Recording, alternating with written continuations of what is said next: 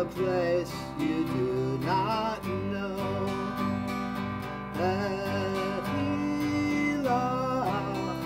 On the journey I will send you, and you shall be a blessing.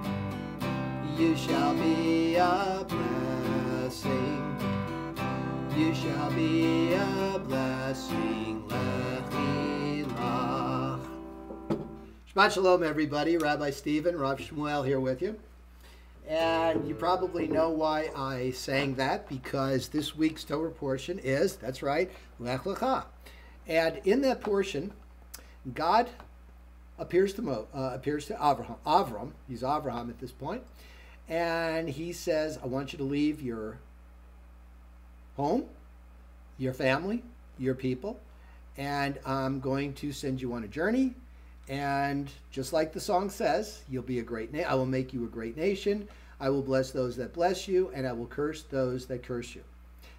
So, and that's a beautiful song that was written by Debbie Friedman and a few other people. She, as you may remember, she was a very important Jewish person, songstress that wrote some songs, and we use a lot of those, and we miss her. She died way before her time. So before we get into that, as usual, I like to give some adulations to some people. I want to thank all the kids that joined us this Sunday for our my first Hebrew school with Temple Shalom. And let's look forward to this as the beginning.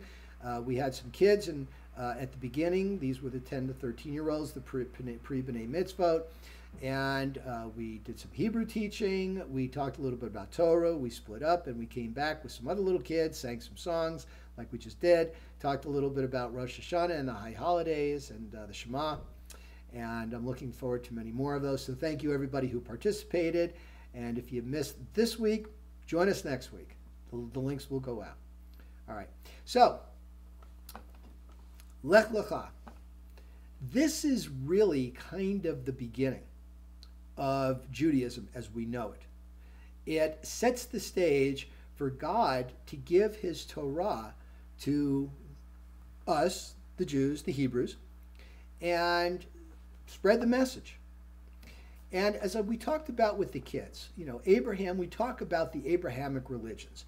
So, of course, Abraham was the patriarch, the first patriarch of us, of the Jewish people. And he was also influenced two other major religions in the world, which are Christianity and Islam. And between Islam and Christianity, that's 2 billion people. So let's circle back and talk a little bit about this journey that Hashem sent Abram on. So we refer to him as Avram at the beginning of this portion, and later on he becomes Abraham. So Avram is his name from two words, Av and Haram. Av is father, as we and the children learned today in our first approach, our first experience with Hebrew. And Haram, he was the father from Haran.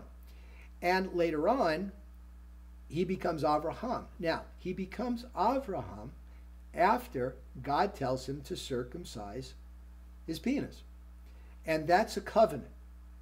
And at that point, Abram becomes Avraham, the father of a multitude of nations.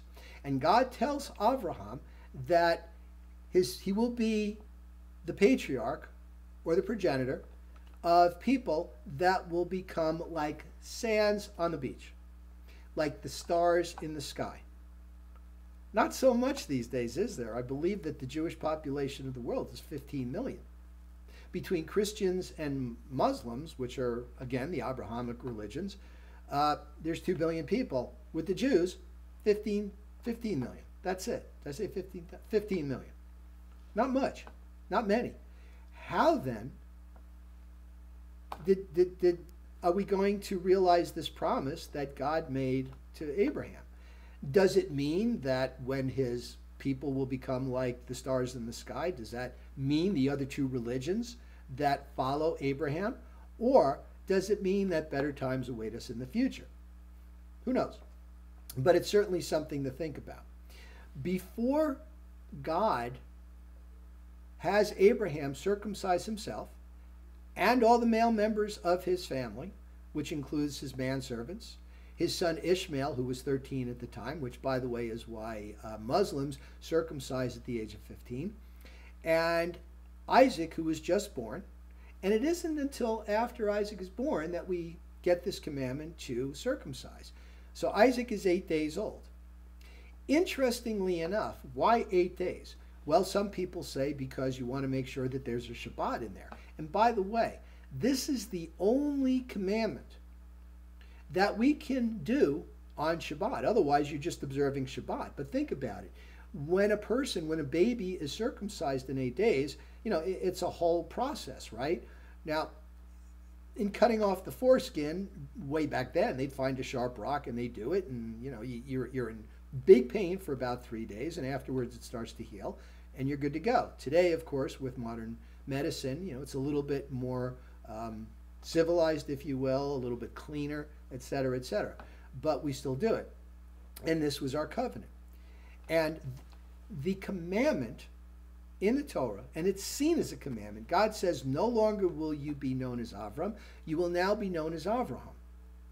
Now, in the Art Scroll Chumash and some of the other Chumashim, Abraham is always referred to as Abraham, even when we're talking about the time that he was just Abram, which, by the way, was for the first 75 or actually 86 years of his life. He was known as Abram. But in Judaism, we say Abraham anyway when we're referring to him. Okay, so again, why 8 days? Because 7 is a holy number, and 8 means that as human beings, we're rising above the actual creation. We're going beyond the creation. Because remember, God created everything within a span of 8 days. Now, like we discussed, was it really a day, a 24-hour day? Probably not. It was just probably a period of time, different periods for different days. But the point is that now we're into the realm of the human. 8 days. Okay? So that's when we have our sons do circumcision. By the way, I had a meeting with a student from one of the colleges who was taking a comparative religions course, and she asked me, and I think she was Muslim, she said, are women circumcised too? And I said, absolutely not. Men are circumcised on their penis for a very obvious reason. That's where life comes from, right? With women, it's not involved. That part of their body, that part of their anatomy, is not really involved in childbearing or giving birth, right? So why do anything to it? That's the reason. The other reason is that, well, I'll leave it to your imagination. We understand that. All right. So let's go back and let's talk a little bit about Abraham's life. God approached Abraham because Abraham had this concept that there was one God, but God wanted to make sure. So he gives him 10 tests. Now, one of the tests was leave your land. Just go. Just pick up and leave. And just have faith that I'm going to tell you where to go. Another trial was the idea of circumcision. All right. Another trial was he sends him down to Egypt. All right. So he goes to Egypt with Sarah, his wife, and her name is Sarah. Her name used to be Sarai, which means my princess. But when Abraham became the father of a multitude of nations, Sarai, his princess, became just Sarah, a princess. And she was our first matriarch. So Abraham and Sarah go down to Egypt, where Sarah was a beautiful woman, even though they were of advanced age. And some of the Egyptians, especially Pharaoh, took a liking to her and Abraham was concerned because if he thought that they were husband and wife, they would kill him to get to Sarah. So he says he's a sister, and in a way he wasn't lying because she was actually a relative, and that's what they did back then. So once the Pharaoh finds out that they're married, and this is because God sends a plague, he gives Abraham and Lot gifts and sends them on his way. So Abraham had amassed a fortune in cattle, and he had some manservants. And now he goes with Lot, and they go settle in the land which is now really Israel. And Lot goes to settle in the place where Sodom and Gomorrah is because the herdsmen were fighting over land. And Abraham said, look, I'll give you first dibs. Wherever you want to settle, you can settle. And Lot decides to settle in Sodom and Gomorrah because he thought the land was good, gets involved in a big rebellion between these kings. He's captured. Abraham goes and rescues him, and they go back to their separate ways. So that's where we are now. Meanwhile, Sarah very quickly was barren. So she has Abraham have a child with Hagar, who was his concubine, and that's where Ishmael came from. Ultimately, God tells Abraham, you're going to have a son with Sarah, and he's going to carry on the legacy of this covenant, and that's Isaac. And that's what we're going to talk about next time. Shabbat Shalom, everybody. Again, thank you for Hebrew School. Any questions, any feedback? I'm anxious to hear it. We want to make this better, so let me know. All right. Again, talk to you soon, and we'll see you next week for services, and we'll see you Thursday night for a class on prayers.